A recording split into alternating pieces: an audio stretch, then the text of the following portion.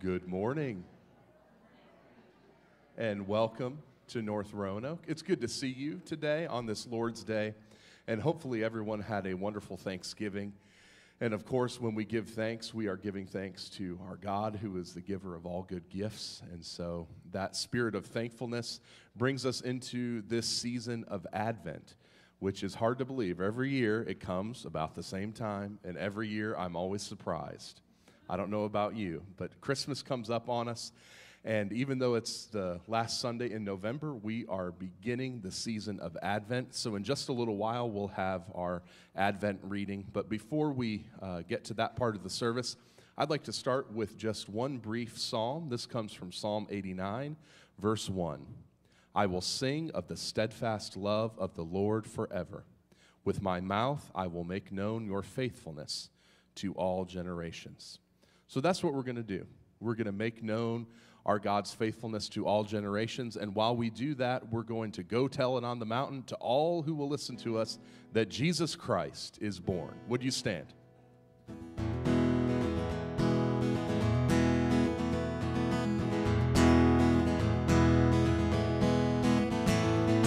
Go tell it on the mountain, over the hills and everywhere.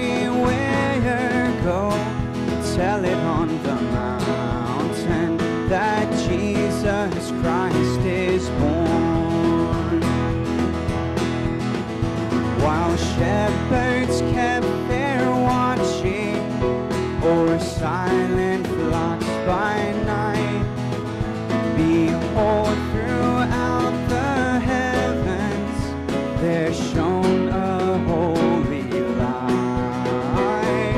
Go tell it on the mountain, over the hills and everywhere. Go tell it on the mountain that Jesus Christ is born. The shepherds feared and trembled when low above the earth rang out the angel chorus that hailed the Savior's birth. Go tell it on the mountain, over the hills and everywhere. Go tell it on the mountain that Jesus Christ is born.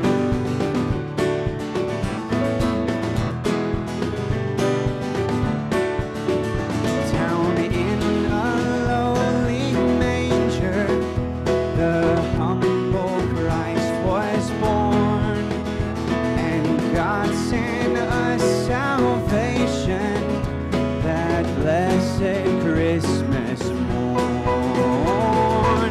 Go tell it on the mountain, over the hills and everywhere. Go tell it on the mountain that Jesus Christ is born.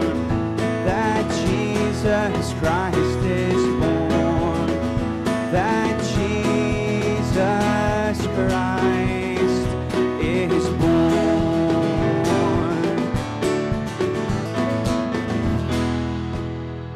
Amen. You may be seated. At this time, the Ecclestons will come and read our first Advent candle reading of the season. This is David and Kathy Eccleston. And as we give thanks to our God for his many good gifts, I think it's appropriate for us to have thankful hearts that not only is Kathy able to be here with us worshiping, but she's able to help lead in worship, because if you remember, she had quite a battle several months back. So, Kathy, we are so grateful that you are here. And David, we're glad for you too. So, the Ecclestons. Today we begin celebrating Advent by lighting the candle of prophecy.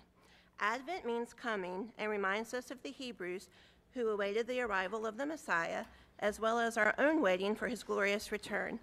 The first candle reminds us of the promise given in the Old Testament that a Messiah would come.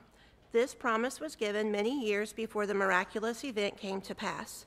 Jesus did not come to earth unannounced, and we didn't only hear of him when the angels told Mary she would be with child.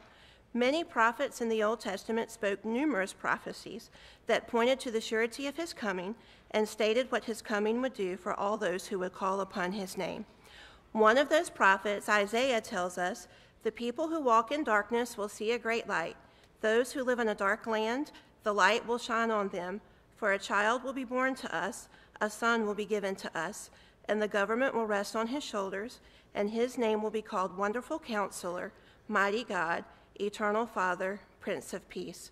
There will be no end to the increase of his government or of peace on the throne of David and over his kingdom, to establish it and to uphold it with justice and righteousness from then on and forevermore.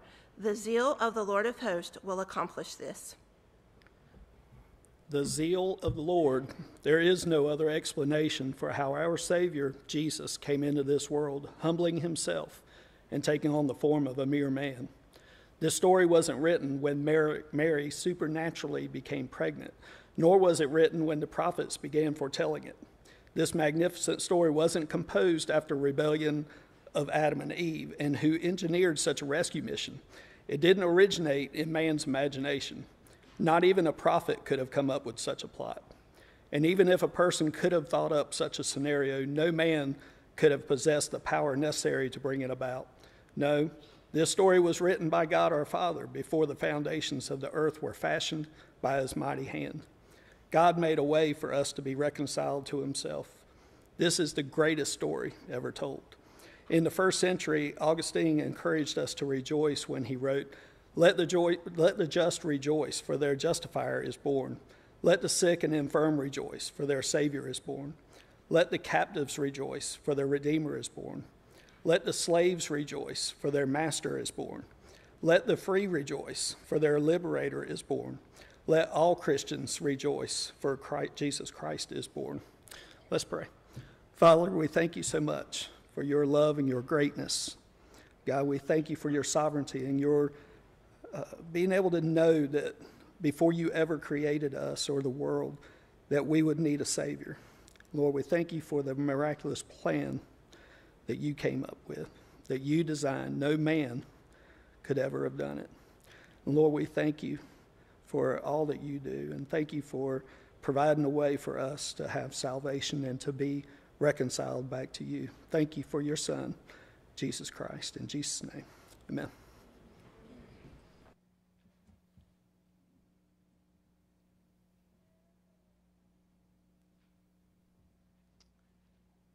Thank you, David and Kathy. What an awesome opportunity to see you read and lead us in worship today. If you are a guest at North Roanoke, we want to extend a special welcome to you.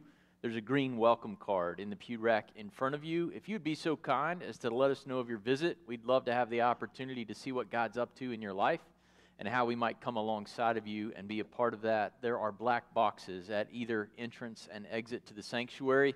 If you just drop that in there and let that be your offering to us, we'd be so thankful. And speaking of offerings, I want to remind you that we continue to give and give generously. We've got just a few more weeks to go, really, in 2021. It's hard to believe. Sometimes I feel like it's still March of 2020. When COVID hit, it just kind of like big pause button, but time is marching on. And the ministry needs of North Roanoke continue, and the opportunity to invest in our community and to impact lives even in places like Malawi, because we support missionaries like Matt and Catherine who are serving there, lifting high the name of Jesus and planting a church and equipping disciplers there in Malawi. Our tithes and offerings are making an impact locally and globally and everywhere in between. So I want to encourage you, North Roanoke family of faith, whether you're here in the room, in the gym, or over the live stream, please continue to give and give generously. It's easy to do it. You can put a check in the box, you can use the app, you can go online, you can bring a check by the church office, however you would like to give. We encourage you to continue to do so. And with that in mind, I'd like to pray for our time together and for our tithes and offerings. Would you join me? God in heaven, thank you that Jesus Christ is born. Thank you that we have a story to tell. Thank you for the gift of Christmas. And God, we've just celebrated Thanksgiving. Thank you for the gift of thanks, Lord, that you have sent Christ, that we know of our great need for him, and we know of the great Savior that he is. And God, through Christ, we can delight in your goodness. We can know how great you are and how deeply you have saved us. God, if there's anyone here or listening online that is far from God, that doesn't know that they know that you are their Savior, God, I pray that even today might be the day of salvation, that you would draw some to saving faith in Christ. And Lord, for our missionaries in Malawi and our missionaries serving around the world and across this country, God, we pray that you would give them grace during this season. I know many are away from their families, God, during the Christmas season, and that's hard for them. God, we pray that you would be near to them. God, that you would give them gospel fruit, that they would see you on the move and on the advance through the work and the labor of their hands and the witness of their mouths. And we pray it in Jesus' name. Amen. We have just a couple lessons in the faith left for this year. And today our question asks, where is Christ now? So let's read aloud our answer together. Christ rose bodily from the grave on the third day after his death and is seated at the right hand of the Father, ruling his kingdom and interceding for us until he returns to judge and renew the whole world. Amen. Would you stand? We'll continue to sing.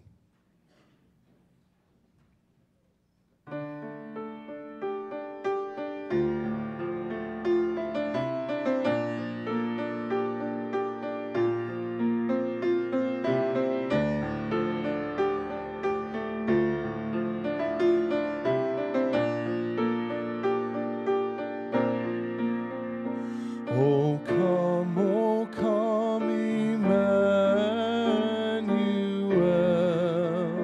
and ransom captive Israel that mourns in lowly exile here, until the Son of God appear. Rejoice, rejoice, Emmanuel shall come to thee, O Israel.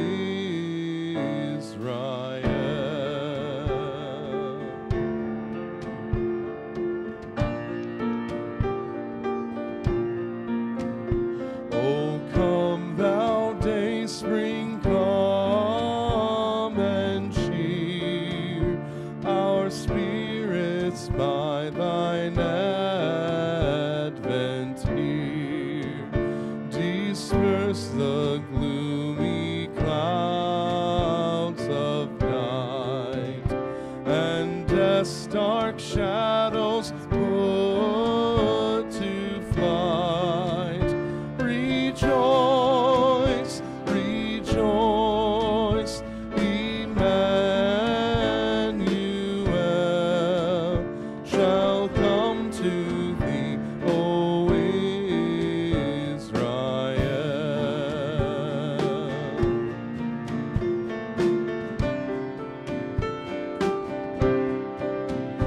O come thou rod of Jesse, free thine own from Satan's tyranny. From depths of hell thy people save, and give them victory o'er the grave. Rejoice, rejoice, Emmanuel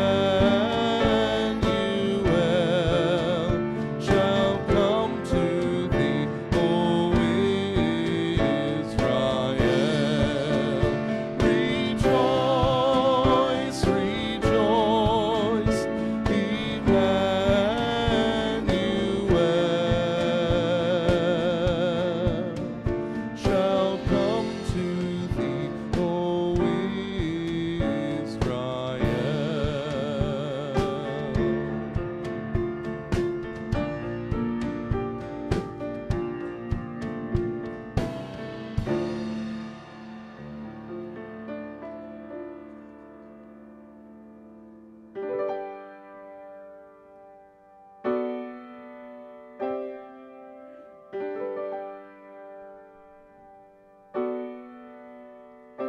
I cast my mind to Calvary, where Jesus bled and died for me.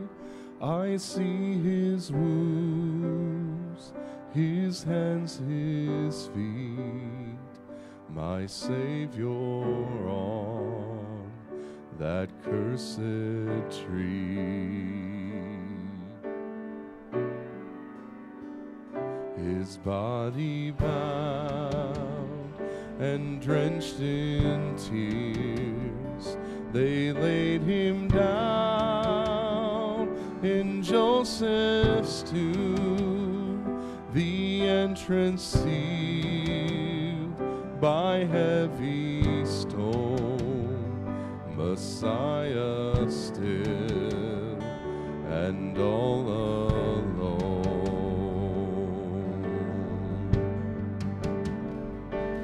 Oh, praise the name of the Lord our God. Oh, praise his name forevermore. For endless days we will sing your praise, O Lord our God.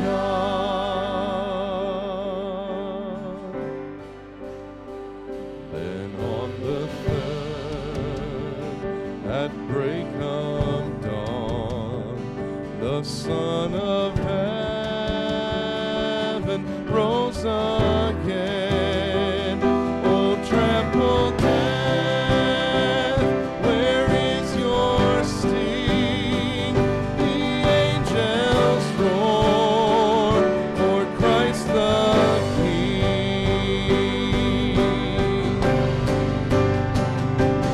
Oh, praise the name of the Lord our God.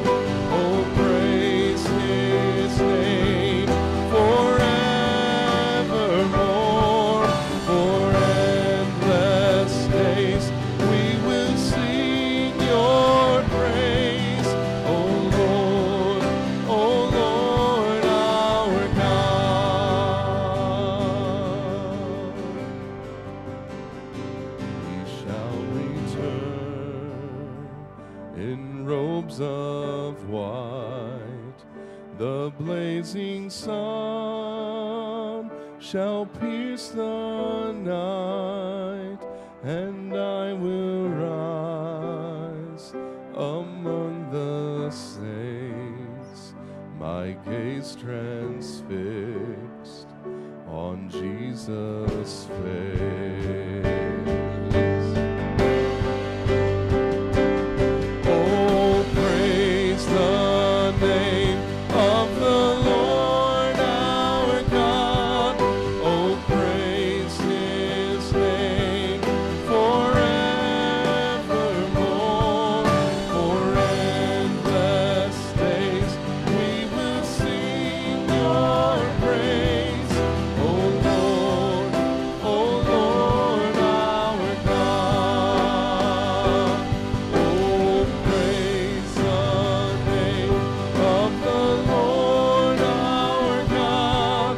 Oh, praise his name forevermore. For endless days we will sing your praise, O Lord our God. O Lord our God.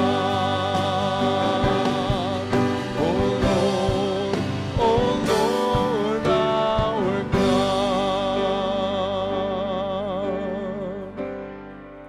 Amen. You may be seated.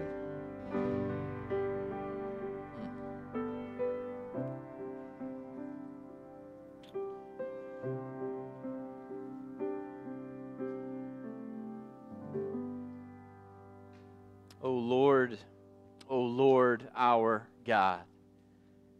What a great song.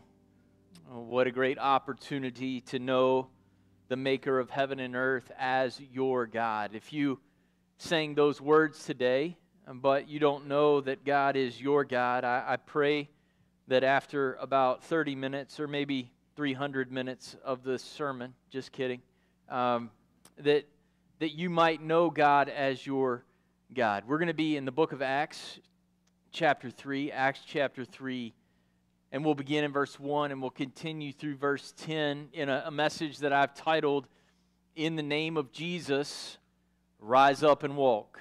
In the name of Jesus, rise up and walk. Last week we saw at the end of Luke chapter 2 some of the distinctive characteristics of a community of believers that has been created by the Holy Spirit's application of the life of Christ to their lives. We see them being together in the Word of God. We see them being together around their tables and in prayer. We see their generosity and their sacrifice, supporting one another. And as they do these things, they're not stressed but blessed.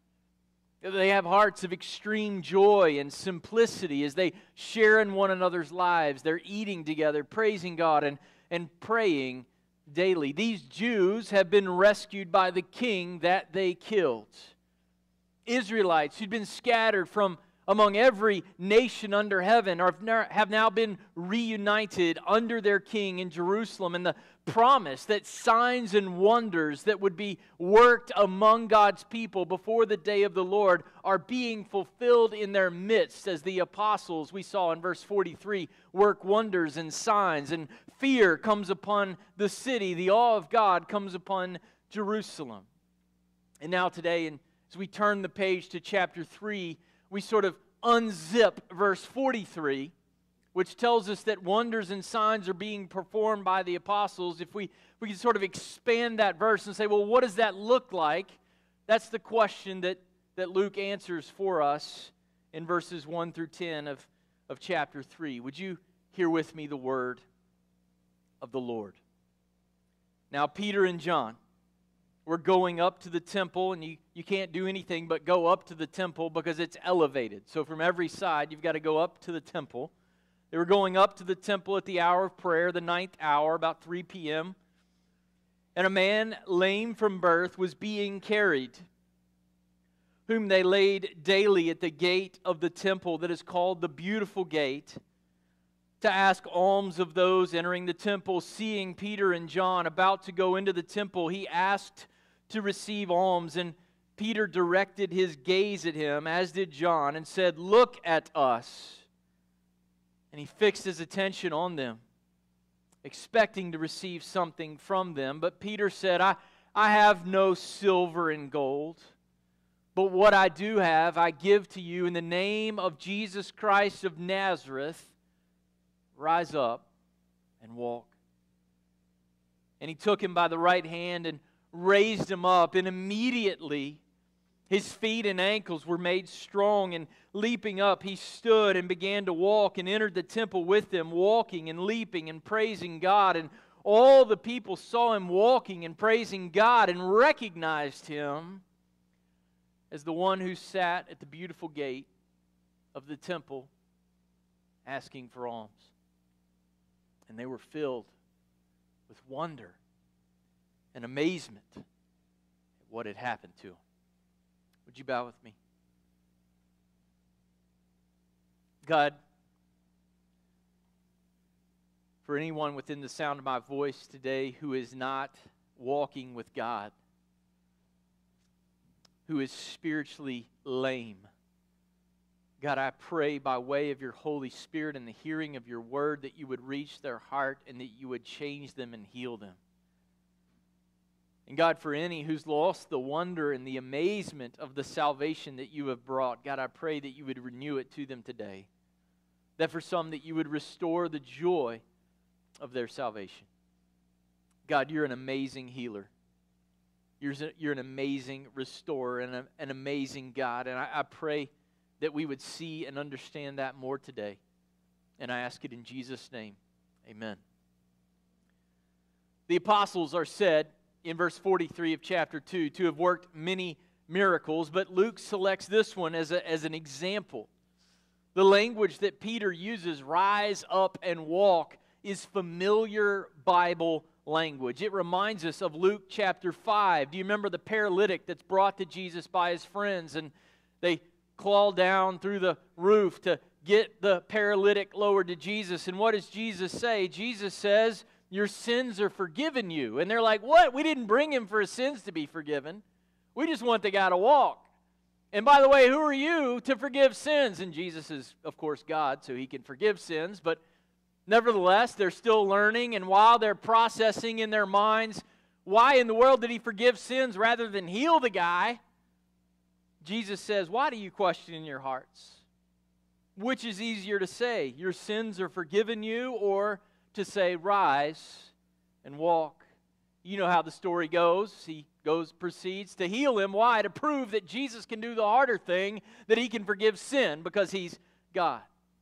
So Luke picks a miracle out of all the miracles that the apostles were working there in Jerusalem. He picks a miracle that parallels the particular miracle of Jesus in Luke 5, where he gives not just physical healing, but also forgiveness. This is not accidental. What happens in the man's life physically in this miracle we've just read about is a picture of what God can do in the life of anyone spiritually who will turn from their sin and trust in him and be healed of their spiritual lameness. In Acts 1, Luke told us that he had written about in his gospel, the Gospel of Luke, that he had written about the work that Jesus had begun to do, which implies that there's still work for Jesus to do. And he's going to do it, and he's done it right here in Acts 3, 1 through 10, through the apostles who are witnesses to these Israelites of the power of God and the reality that their king has come and is reigning. So Peter and John, they go to the temple at the 9th hour, around 3 o'clock in the afternoon, for the second of 3 hours of prayer there. Although Jesus had already said that the temple would be destroyed and that he is the temple, the apostles keep going to the temple as long as they can. Why? To bear witness to King Jesus. They go there hoping, as Peterson says, that other Jews might be spared the coming judgment, and that they might share in the blessings of the Messianic era that has been started in King Jesus. He continues, the temple area remained an important context for their witness until the apostles and the church were excluded from it by mounting opposition to the gospel. And as Peter and John are about to go into the temple, what happens to them that day? They have an encounter. They have an encounter with a man who was lame from birth. He's sitting there, lying there in the dust, begging for alms, for money. But he leaves with something much greater than money. He leaves that day with the transformative restoration of his body. Christ, working through his apostles, is proving that his kingdom has come and the renewal of all things has already begun in Christ. And the first thing that we see in this text that I want to share with you this morning, it's a really simple point in verses 2 and 3, is that Jesus delights to heal the hopelessly broken. Jesus loves healing the hopelessly broken. Some of you here this morning, you came in hopeless, you came in dejected, you came in at the end of your rope, you came in wondering why you can't put everything together. Congratulations, you're in a great spot for Jesus to do awesome things in your life. In verse 22, we're going to learn that this man who was lame from birth in chapter 4, verse 22, we learn that this man who was lame from birth was more than 40 years old when this encounter happens. Verse 2 literally begins, and a certain man consistently being lame from the womb of his mother. In other words, he had a congenital birth defect that rendered him lame. From conception to 40 plus years of age, he had never walked. In a society built on walking, they didn't have little limes that you could get downtown Jerusalem. Right? In a society built on walking, he had never taken a step. And the reality is this morning we need to understand parenthetically that these sorts of things, congenital birth defects, disabilities, special challenges, they are the result of sin, and they are a part of the reason that Jesus has come to bear sin and to begin the process that He'll complete when He comes, when there's going to be a world where there's not going to be anybody who's lame. There's not going to be anybody suffering from a congenital birth defect. There's not going to be any more disease or sadness or cancer or sickness. Jesus came as an embryo conceived in Mary approximately 9 months before Christmas to apply His healing and restorative power to every phase of the human life. Some of you have lost little babies in this room. You will see them and hold them again. Every aspect of human life has been impacted by sin, and sometimes it shows up physically, and the reality is it shows up physically for all of us eventually in this thing called human death. Did you know that death is not natural to the human experience? There's a reason you don't want to die. It's unnatural to the human experience. Death was introduced to our experience by sin, birth defects, tragedies, natural disasters, miscarriages, death. They exist in our world because of sin. Now, I'm not suggesting for one moment that it was this man's personal sin that led him to have a congenital birth defect. That would be wrong-headed thinking. John 9 clarifies for that with the man born blind. Do you remember? Jesus is asked, who sinned? Was it this guy or his parents that sinned? And Jesus is like, you missed the point. Sin impacts everybody, but this guy was born blind. Why? So that the works of God might be displayed in him. And it's still true that we encounter people who are lame, who have special challenges, and God has placed them in our midst as the church so that the special works of God might be displayed in their life. We may not be able to raise them up to walk, but we can serve them in Jesus' name, and we can prove that Christ has a heart for the brokenhearted. The man in this passage had never walked. Through the apostles, Christ's healing power is about to be displayed in his life. And the reason this miracle is selected, and the reason that this man is not named, he's just a certain man, is because if we had given him the name Bob or Joe or Tom, you might check out and say, well, this doesn't have anything to do with me. But Luke says it's just a certain man because he wants you to step into the story and recognize that apart from Jesus, you are the man. We were all born with a congenital birth defect. Just as this man was powerless to change his physical circumstances, we are all powerless to change our spiritual circumstances. His physical problem was hardwired into his DNA, and our spiritual problem is hardwired into our spiritual DNA. Paul says we are by nature children of wrath. We are born in Adam's sin, which means none of us comes out of the womb striving to walk with God. Instead, we come out ready to rebel against God. We come out incapable of knowing and enjoying and worshiping God as we ought. In other words, spiritually speaking, we were all hopeless. We were born with hearts that were incapable of communing with, knowing, enjoying, and walking with God. The depth of the brokenness of this man is shown by the mention of his immobility. He had to be carried to even beg for alms. He was carried to the temple daily, the text tells us. He couldn't move himself. He never had a moment to himself. He had to be helped to his bed. He had to be helped to the bathroom. He had to be helped to do virtually any task that most of us would take for granted and we would consider routine. He's broken.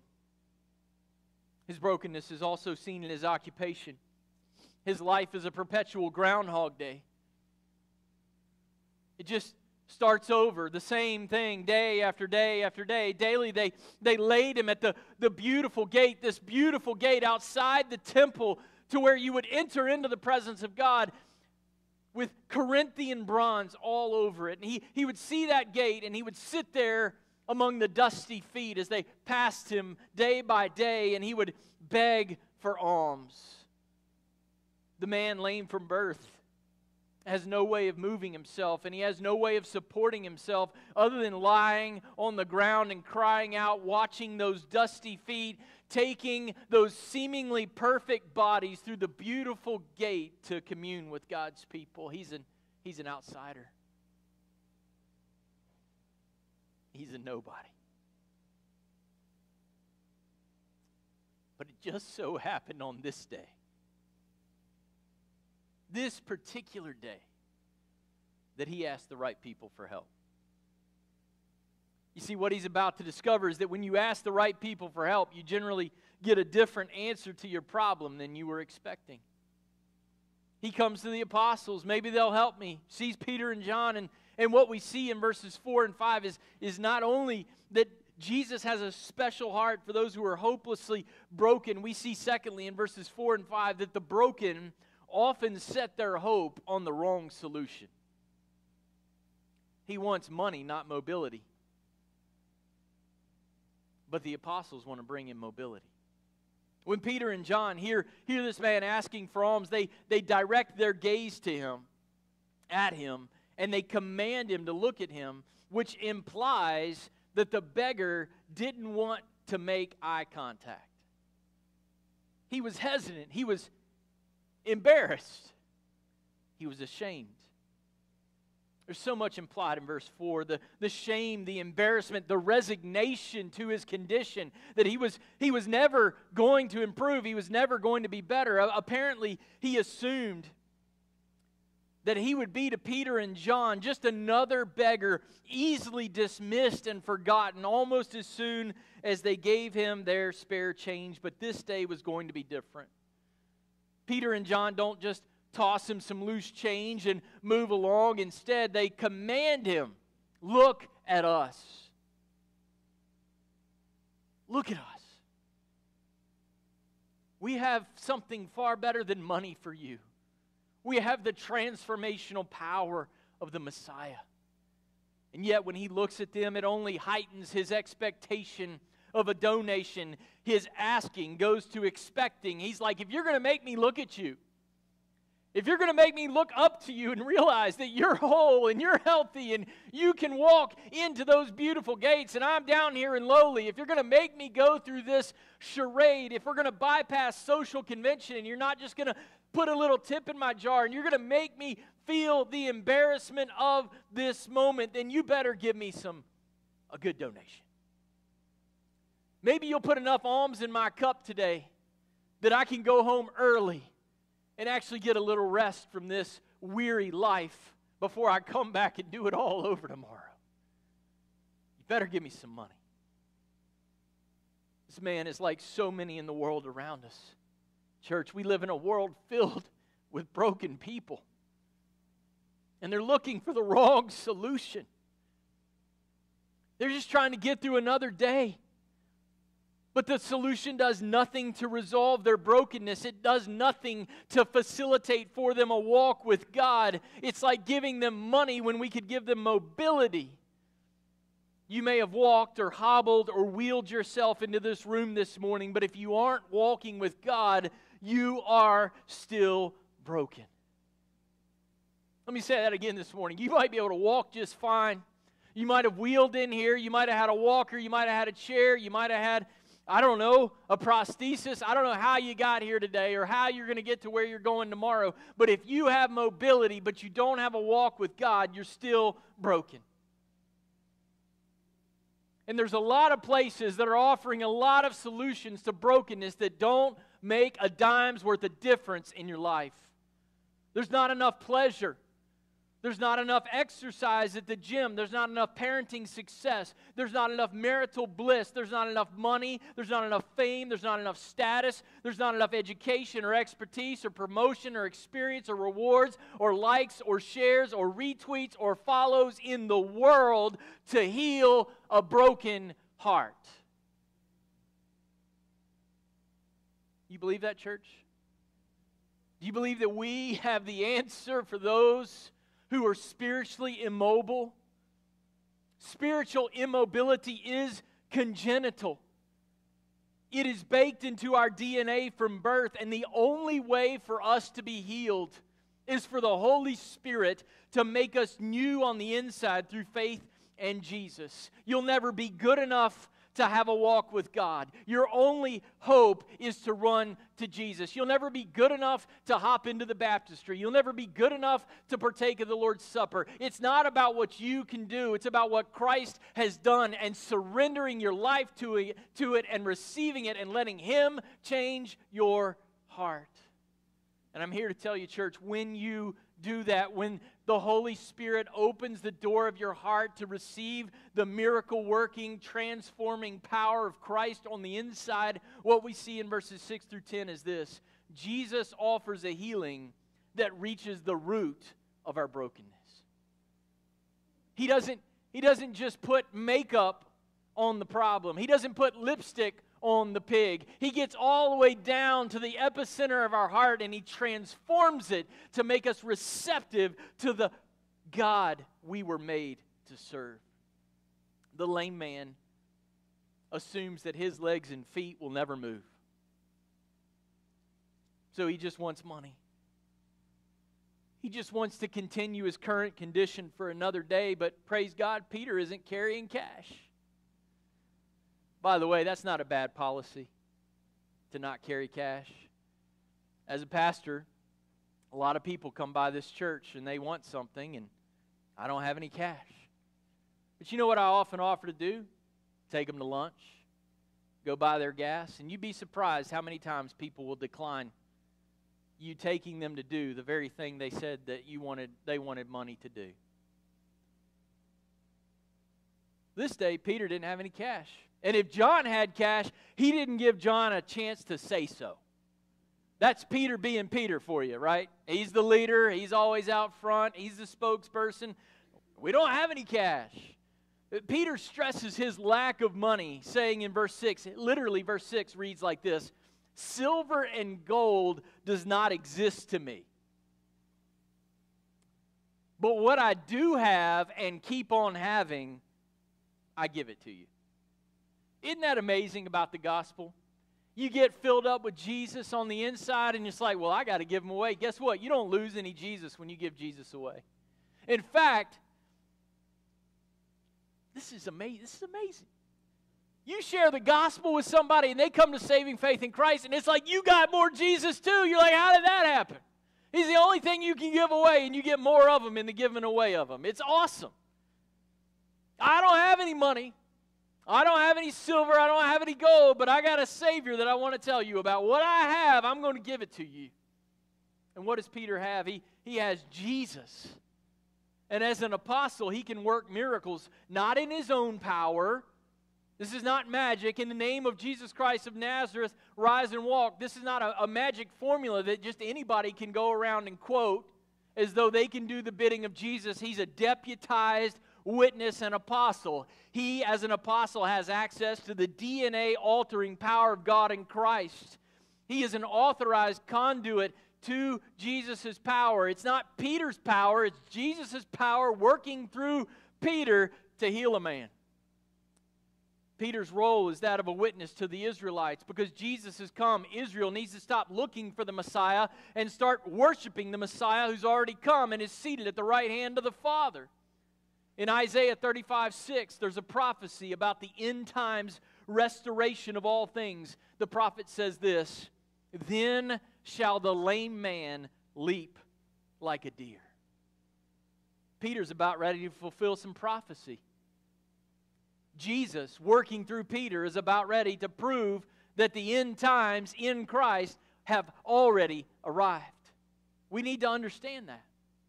We can't simply command healing in the name of Jesus, right? We're not apostles. We're not apostolic delegates. But what can we do as the church today?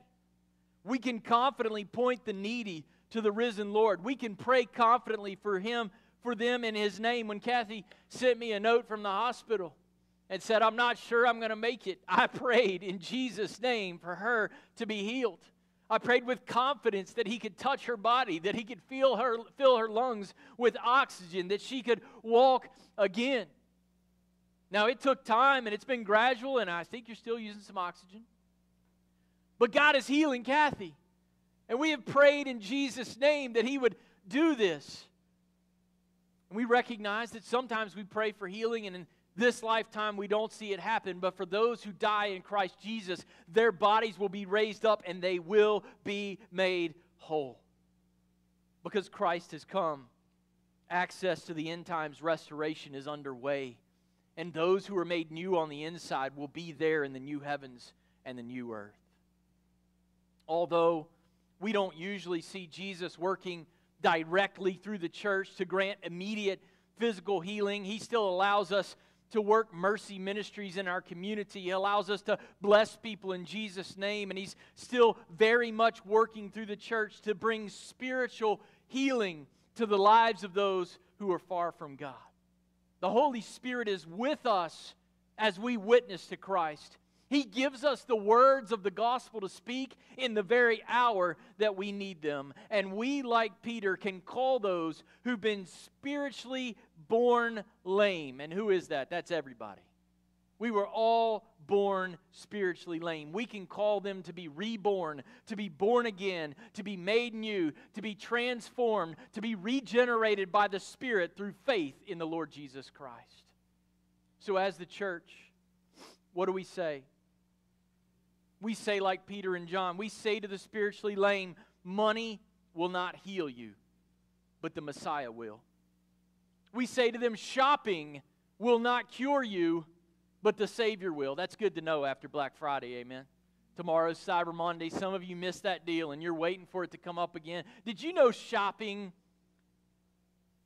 might distract you for a while, but it won't solve the core emotional issue that drives you to binge shop?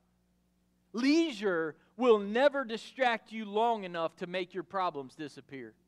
But the Lord can give you new purpose and new power to walk with Him.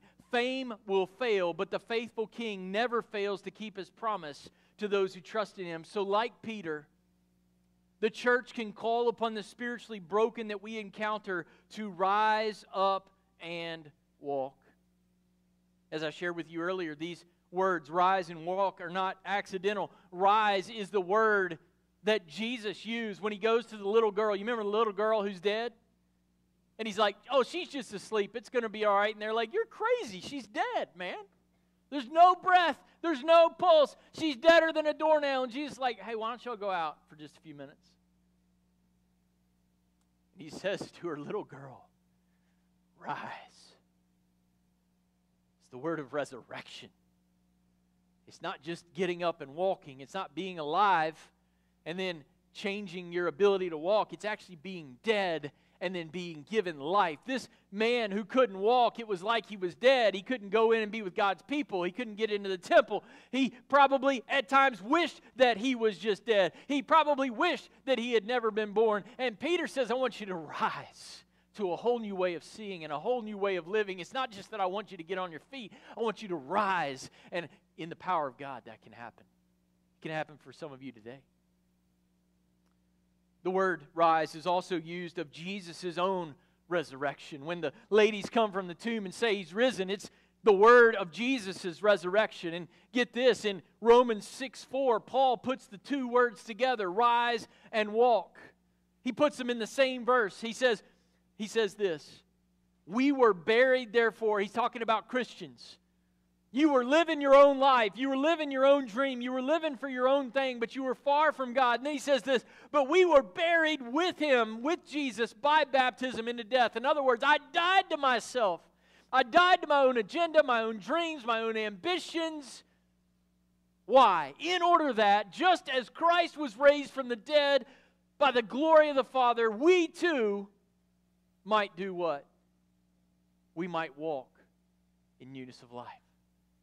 I trusted in Christ so that the healing power of His resurrection would be applied to my heart, that I would know Him in a new way, and I would be able to walk with Him in newness of life. Church, while we can't go around healing the lame, we can speak the gospel to weary souls and see the Spirit of God raise the spiritually dead to life. We can be confident that those who do rise and walk, even if they have physical challenges along the way, even if they die physically, they will be with us in the new creation and we will be with them. Why can we trust this? Because we know Christ will do as He's promised. He will return. And those that He makes new on the inside now will dwell with Him forever in the new heavens and the new earth. Paul says it this way: if anyone is in Christ, he is a new creation. Why do you need to be a new creation? So you can be prepared to dwell in the new creation. But it's not enough to just hear the gospel. It's not enough to read a story of an amazing miracle outside the temple. We have to receive the gift. Imagine you're this man. For a lifetime, you've learned to accept defeat. You've learned to suppress the idea that you might walk one day. You've learned to take that dream and consider it a nightmare. You know, as a pastor, I've seen a lot of people in the hospital. You know when I get most concerned?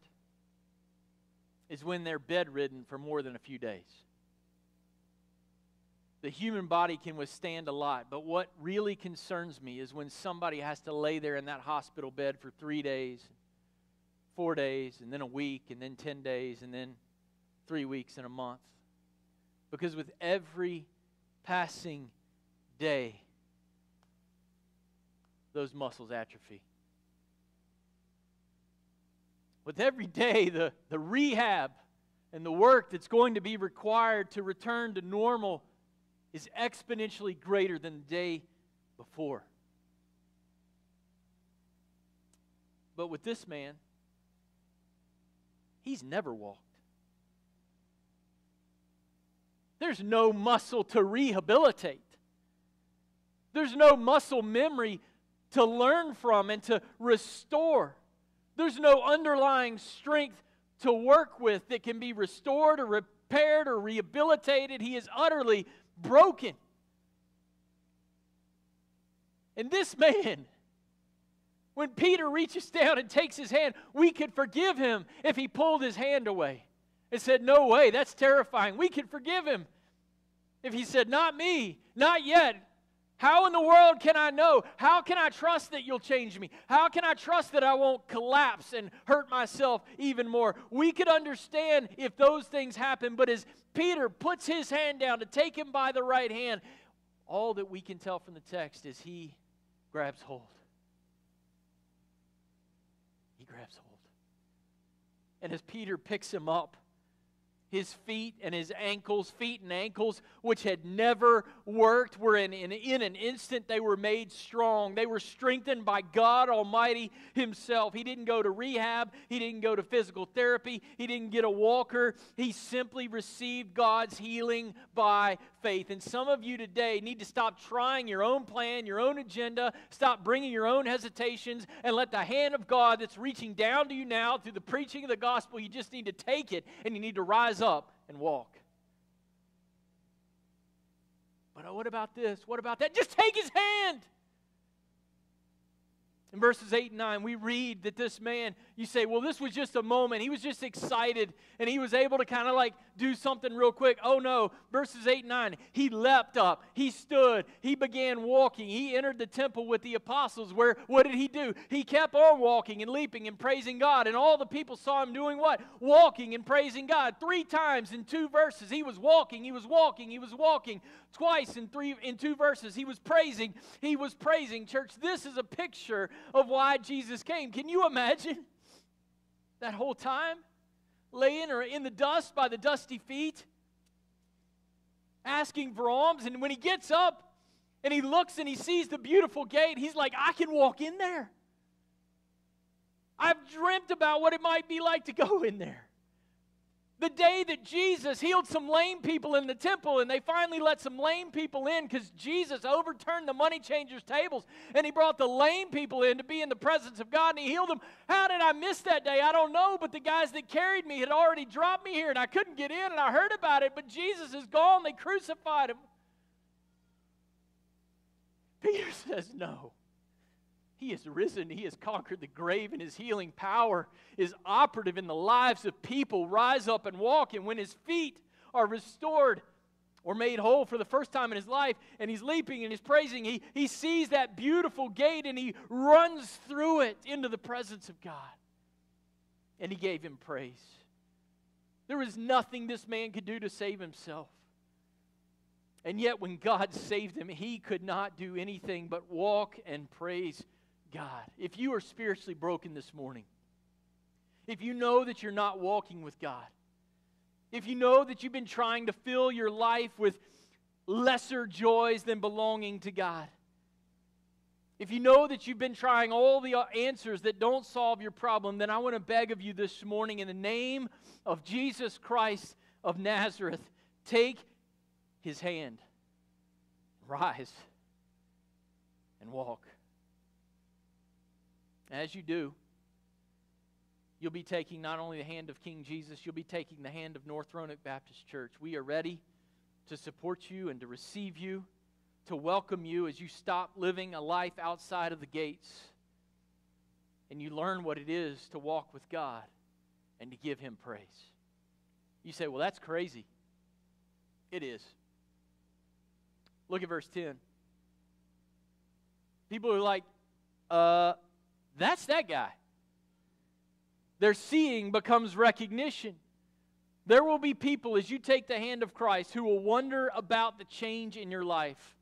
They'll wonder what it is that God has done, and you will have an opportunity to do for them what Peter did for this man, to speak of the truth of Christ and to see yet another person born spiritually lame being raised to walk in the newness of life. This morning, if you don't know Christ, I want to encourage you to rise and walk. And if you do know Christ, I want to ask you a question. Do the people who see you recognize the change in your life? Do they see you walking and leaping and praising God? If not, today's a day of renewal. Our King is so gracious and so kind. Let's go to him right now. God in heaven, we give you praise for the book of Acts. We give you praise for this healing of this man born lame, this man lame from his mother's womb. God, we thank you that you delight to heal those who are hopelessly broken, that though we seek answers that won't solve our problem, that you are the answer. And God, I pray this morning that if there's anyone in this room who's still trying to do it on their own, still trying to just survive in advance for another day, that God, you would break through and save them, that some would rise and walk. And I pray it in Jesus' name. Amen. Let's stand together and sing.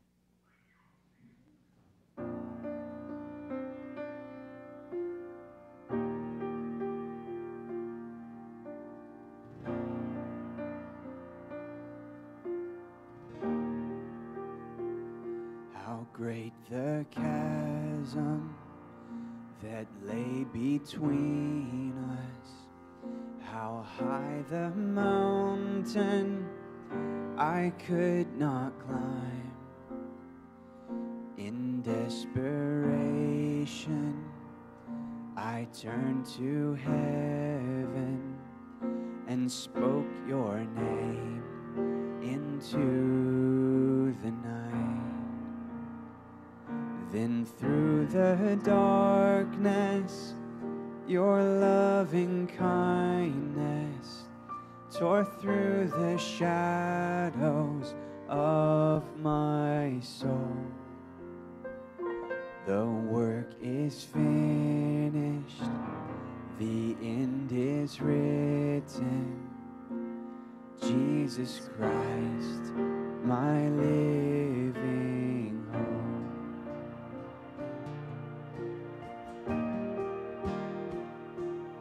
could imagine so great a mercy?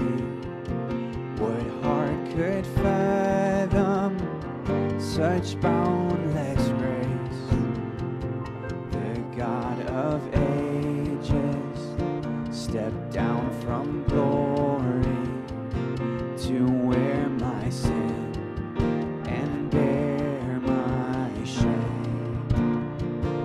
The cross has spoken, I am forgiven.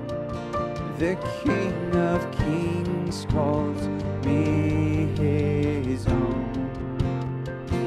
Beautiful Savior, I'm yours forever. Jesus Christ, my living hope. Hallelujah, praise the one who set me free. Hallelujah, death has lost its grip on me. You have broken every chain. There's salvation in your name, Jesus Christ, my living hope. Hallelujah, praise the one who set me free. Hallelujah, death has lost its grip on me. You have broken every chain. There's salvation in your name, Jesus Christ, my living hope.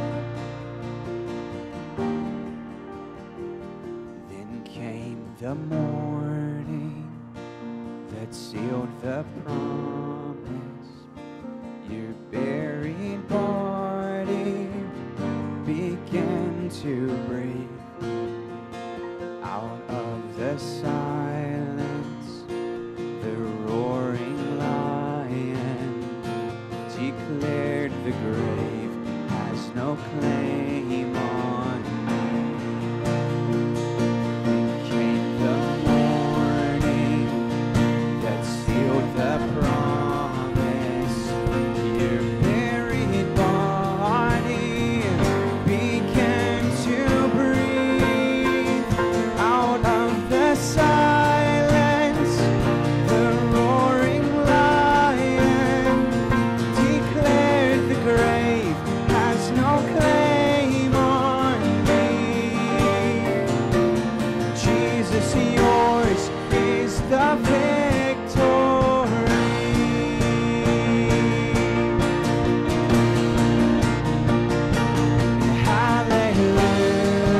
Hallelujah, praise the one who set me free. Hallelujah, death has lost its grip on me. You have broken every chain. There's salvation in your name, Jesus Christ, my living hope. Hallelujah, praise the one who set me free. Hallelujah, death has lost its grip on me. You have broken every chain. There's salvation in your name, Jesus Christ, my living hope. Jesus Christ, my living hope. Oh God, you are my living hope.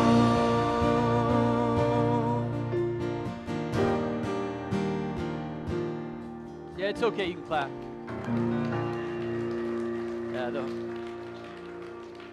the Holy Spirit is not opposed to clapping. Did you know that? It's actually in the Bible. Clapping and shouting. It's in there, I promise. What a day. What a message. I don't know about you, but my mind is locked into that moment where Peter took his hand and everything changed. God's still in that business. And the question I have for you as we go before I get to the announcements is this. Who do you know between now and Christmas that God has placed you in their life to reach out a hand and at least bring them to church? It's Christmas time. We got a Christmas Eve service at 5:30. I'll preach the gospel. You've probably figured out by now I'm going to preach the gospel every week we're here. But if everybody, I know we got couples and families, but if everybody brought one couple or family, I mean, we'd have to build a new sanctuary. Glory, hallelujah. So think about that today as you go. Who could I bring? Just one. Who could I bring? And now at this time, I want to make you aware of a few announcements before we go. First, next Sunday here at the close of service, we'll be voting on the proposed budget that was discussed at our most recent business meeting. If you want a copy of that proposed budget, it's available at the Welcome Center as you go. It's also, I believe, still available online. If you just scroll down to business meeting, it's right there under events on the website. Secondly, if you would like to get some poinsettias in honor or memory of someone, you can call the church office, use the envelopes in the pew rack in front of you, and you will want to pick those up at the Christmas Eve service. Otherwise, I'll have a lot of poinsettias at my house. And I don't need that many poinsettias, but it does make the stage look beautiful for Christmas time. Thirdly, there is a women's event coming up on December the 4th with lunch provided. We ask that you register for that. You can do that, I believe, through the app or online. Just look for events or featured events, and you can do that. I think we've got over 100 ladies coming. It's going to be an awesome time in the Lord. So please come on out for that. And then finally, we're going to have sort of a vacation Bible school reprise from 10 to 2. Stay tuned on that. We're going to have registration links available for that very soon for you to bring your kids out. We, unfortunately, were interrupted by COVID this summer, so we're going to try again on Saturday, December the 11th. So mark your calendars for that. Thank you so much for your tentativeness today. Let's go to the Lord. God in heaven, I give you praise for these people. I give you praise that you are King. You are King Jesus. You are ruling and reigning in righteousness, and through the proclamation of the gospel, you are restoring broken people. God, we pray that North Roanoke Baptist Church would be a lighthouse of hope. God, that the mercy ministry we do would be a foretaste of the kingdom that is coming in Christ. God, we pray that as we live our lives, that people would see that we're different, that we're leaping spiritually, that we're praising spiritually, that we're walking differently than the world. And we pray, God, that as the world sees that, we'd have an opportunity to say that Jesus made all the difference. And I pray it in Jesus' name. Amen.